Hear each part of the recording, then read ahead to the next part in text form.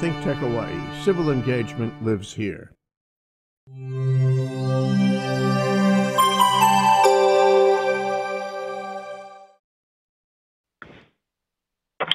Once again, ladies and gentlemen, this is Prince Dykes, the Prince of Investing, coming all the way live from the beautiful state of Honolulu, Hawaii, via Denver, Colorado. Y'all like my new cup, huh? Thanks to my wife for that. But anyway, how you may be catching this, I want to say thank you guys for tuning in. But as always, I don't have a lot of time, and I definitely know you guys and girls don't have a lot of time, so we're going to jump straight into it.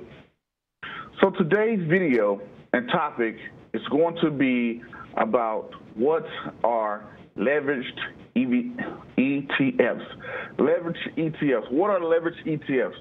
So before we can talk about what are leveraged ETFs, I'm going to talk about what are ETFs in general, what are leveraged ETFs, and how they could be added to your portfolio to pretty much put your portfolio or your position or whatever you have on steroids. Then we're going to talk about the advantages. Then we're going to talk about the disadvantage, and we're going to talk about how they kind of work. All right? So let's stay tuned. So first of all, let's talk about what I said. We're going to talk about what are ETFs. What are ETFs? First, ETFs is an acronym for Exchange Traded Funds. Exchange Traded Funds are pretty much, you know what a mutual fund is, or you heard of a mutual fund. It's like a mutual fund. It tracks a particular entity. For a prime example, you have all types of ETFs out there. You have ETFs that track oil. You have ETF that tracks the retail market. You have ETFs that track the stock market. You probably heard me mention that in the past. ETFs, getting an ETF to track the S&P 500. You have ETFs that track indexes, all types of things. So what they pretty much are, they're pretty much, how you have a basket, let's say the S&P 500. You don't have enough money to go in and buy every stock in the S&P 500. I'm not speaking to everybody. Maybe you do, who knows. But let's say you're like, hey, I don't have enough money to buy everything in the S&P 500, but how can I get some of the benefits and get some of the, earn some of the returns that the S&P 500 earns? There are several ways to do that. You can do it via index fund. You can do it via mutual fund. You can do it via ETF. All the ETF does is it's passive. All it does is it just tracks the S&P 500. When the S&P 500 goes down, so does it. When the S&P 500 goes up, so does it. When the S&P 500 stay the same, so does it. Unlike a particular mutual fund, an ETF trades like a stock. When you buy and sell a mutual fund, you got to wait till the end of the day, the last traded day. But an ETF, it prices moves daily, depending on what it is tracking. The defining difference is ETFs are passively managed, meaning that there's no manager back there trying to beat the market or beat something. All it does is track something. For prime example, you may have something called like VOOG, V-O-O-G. That's Victor Oscar Golf, meaning this is the VOOG Vanguard's top S&P 500 growth stocks. So it picks out its growth stocks, or someone picks out the growth stocks inside the Vanguard S&P 500, and it just tracks those stocks. So those are the things I like to look at when I look at not a stock, but those are the things I like to look at. But it's kind of a general synopsis of what an ETF is. They still pay dividends. Their expense ratio is usually pretty lower compared to a mutual fund, because a mutual fund, you have a basket of stocks, and you have someone actively managing them. They're buying, they're selling, they're doing this or whatever. Versus a ETF, it is just tracking whatever it's supposed to track. Hey, just track this particular index, track this particular industry, track these 4 or 5 stocks. That's it, right? So they have their way of, it's an easy way to be able to say, hey, for $200, I can get the benefit of the whole entire stock market, right? Versus just trying to get the whole entire benefit of you get the whole entire benefit of the entire stock market instead of trying to pay more fees, because try to pay more fees to a mutual fund or like an index fund, you can buy and sell it relatively easy, and it moves up and down like a stock. So I hope that doesn't confuse you too much, but that's what an ETF is, an exchange traded fund, right? big takeaways is it tracks something. It's monitor. You can do the S&P 500, all type of things like that. But one of the big takeaways is it trades like a stock. It's passively managed, and it's a way to be able to get benefit of an entire industry with just a purchase of one particular security. So also, thanks to Education is Dope. I think it's a local nonprofit raising 5280 on Facebook. So yeah, definitely thank them for the shirt. Definitely appreciate it. Now, back to the topic. Now, one of the things that they do is, now that's the S&P, not the S&P 500, but that's the ETF, an exchange traded fund. Now we're going to talk about the advantages and disadvantages of an ETF. Some of your main advantages of a particular ETF is, it trades easy like a stock, right? It trades easy like, hey, I can just go in, I can just buy something, I can buy something that tracks it. It kind of beats a mutual fund because a mutual fund has more fees associated with it in most cases. And, I can buy and sell it. Those are two biggest things. Hey, I don't have to go and buy every stock in the S&P 500. I can do that via ETF and be able to buy and sell it pretty fast, get dividends, all those great things, all right? That's advantages. Disadvantages of an ETF. One of the disadvantages I noticed with ETF, and in particular with the S&P 500 tracking the ETF, tracking the S&P 500, is every time you buy it, it's a fee. Every time you sell it, it's a fee. So, prime example, let's say every month I buy S&P 500. Every month I buy the S&P 500 ETF to get some of the stock market returns. Every time I go buy that, I know you have some brokers that does it for free, like you may have a Robinhood that has free trading or whatever the case may be. But most of them, like you trade to your Ameritrade, most of your traditional brokers, they're going to charge you $4 or $5 or $6 or whatever the case may be every time you buy, and another $6 every time you sell. So if you brought this thing every single month, that little $6 add up, right? But when you look at something, when you compare that to a particular index fund, you can get a commission-free index fund, meaning that, like for prime example, with S&P 500, you have SWPPX, which is Sierra X-ray, Papa X-ray. If I'm not mistaken, that's a symbol. I think that's Charles Schwab's index fund for the S&P 500. And what that does is every time I buy that, I don't have to pay a fee. I don't have to pay a fee every single time I buy that. It's commission-free. So then the expense ratio is a tad bit lower than that of the ETF, right? So I get a tad bit lower expense ratio, meaning more money in my pocket, not into the broker's pocket, and it's no commission every time I buy it. So let's say if you have one person who buys an index fund every month, one person who buys an ETF every month, and they're both tracking the S&P 500. Let's say the person transaction fees are $5. Off the top, in 1 year, a person is going to spend $60 if they brought one ETF every single month or two ETFs or whatever the case may be. Because of the transaction fee every month, so that's $5 times 12, that's $60. 2 years, that's $100. 3 years, that's $180. You guys can see just going just transaction fees, right? Versus the person who purchases an index fund, they're getting the same returns you're getting. They're getting the same dividend check you're getting, but without the fees up front. So that's one of my biggest noticeable things when you're an index person, you're in S&P 500. All new investors, I believe about 70-80% of your portfolio should be the baseline of your portfolio. Because if you don't know this, I want to get off into a tyrant, but over 95% of investors over time do not beat the S&P 500. Now, you can save room in there to go out and buy particular stocks. You can save some room there to get other things, but that's one of the logics behind that. One of the ways you can participate in the S&P 500 without being part of S&P 500. Another thing is when you're talking about now that we spoke about what are ETFs, right? Then we talk about the advantages of ETF. We spoke about the disadvantages of ETFs.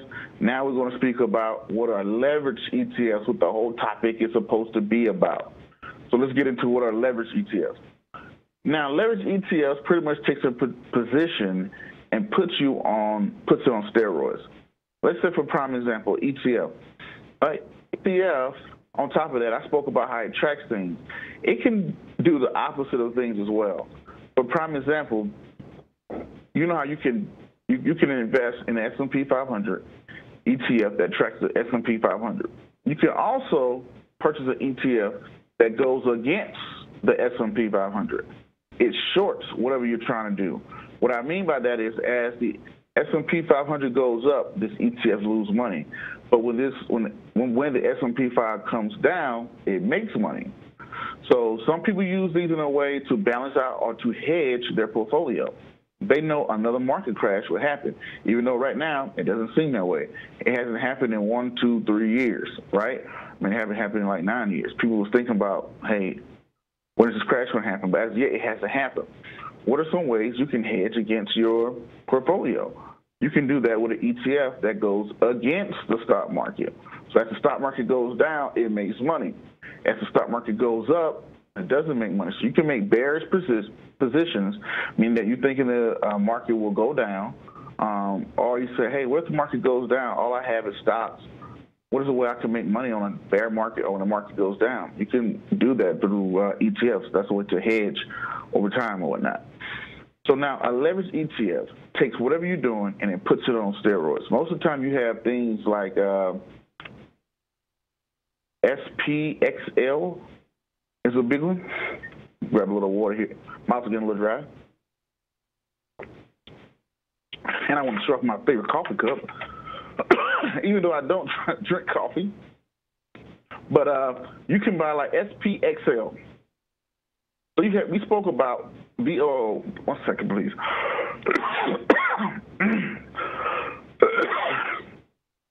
Sorry about that. A little water then caught up in my throat, a little windpipe.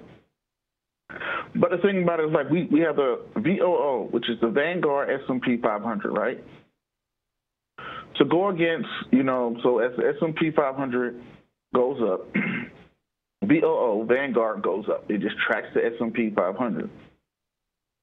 Let's say if you want to leverage it, meaning that you say, hey, well, right now I got Vanguard S&P 500 is only up about 6%.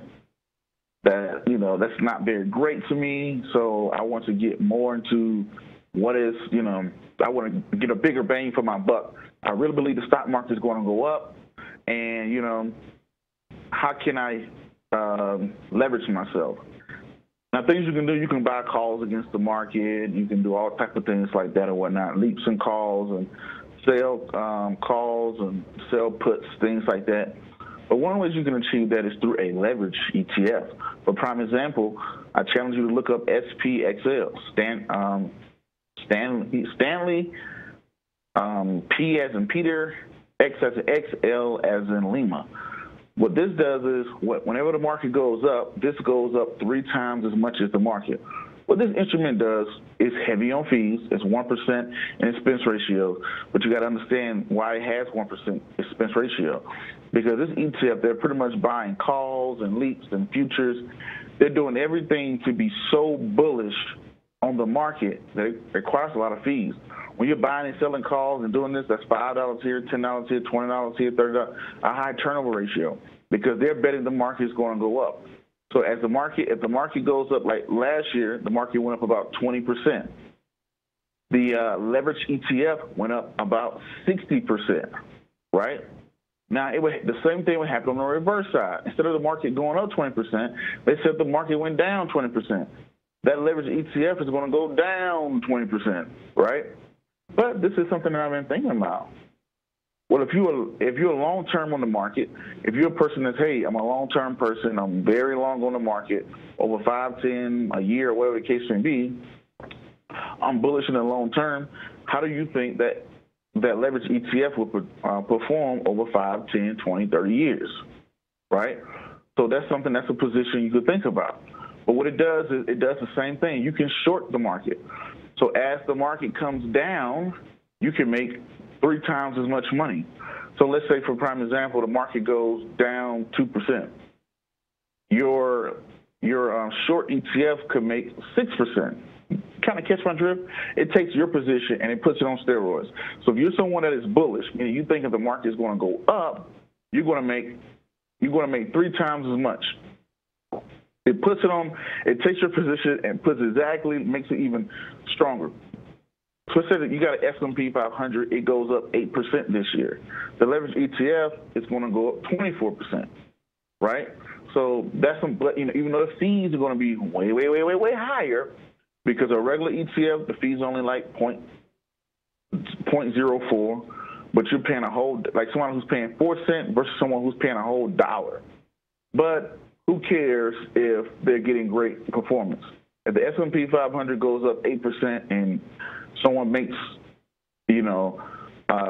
your investors make 15%, you probably won't care about paying a little extra in fees, bring you down to 12%, right? So let's say if I had a portfolio manager and I told them, hey, beat the S&P 500. S&P 500 goes up 8%, and the S&P 500 goes up 8%. This person makes me 24%, and they want to take 4% so I can have 20. Hey, you know what? That's not bad. So that's the thing I want people to understand. When you're looking at leveraged ETFs, when you're looking at certain things, right?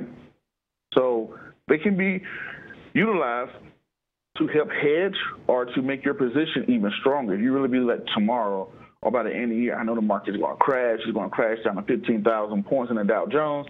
I just know it's going to happen.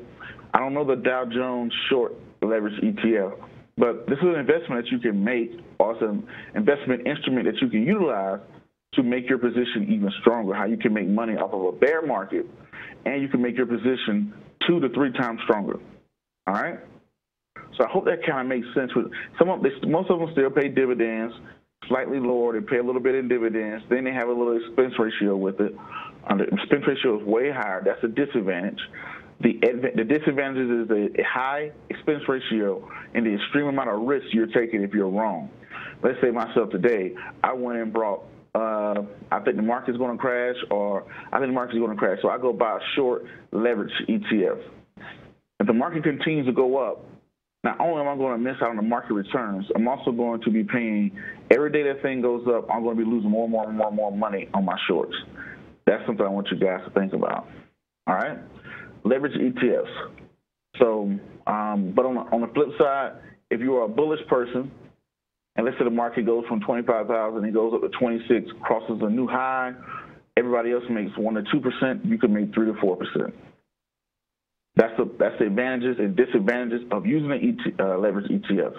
So we spoke about what are ETFs, the advantages of ETFs, the disadvantages of ETFs, what are leverage ETFs, the advantages of leverage ETFs, the disadvantages of leverage ETFs.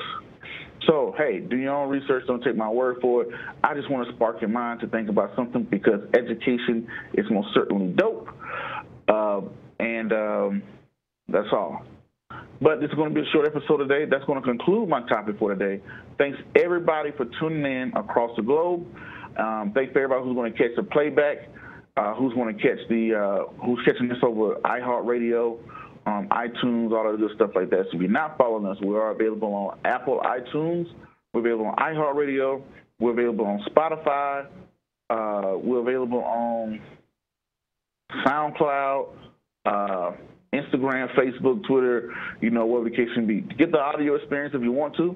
Follow us on Instagram, follow us on Facebook, and I tweet a little bit every now and then, Twitter as well. And most definitely, here on YouTube, you can follow us as well, The Investor Show. So, without further ado, until the next podcast, video, or cartoon, or whatever else you see me do crazy around the globe, peace, be safe, I'm out, thank you. I think I kind of love this cup. You might see this on every episode.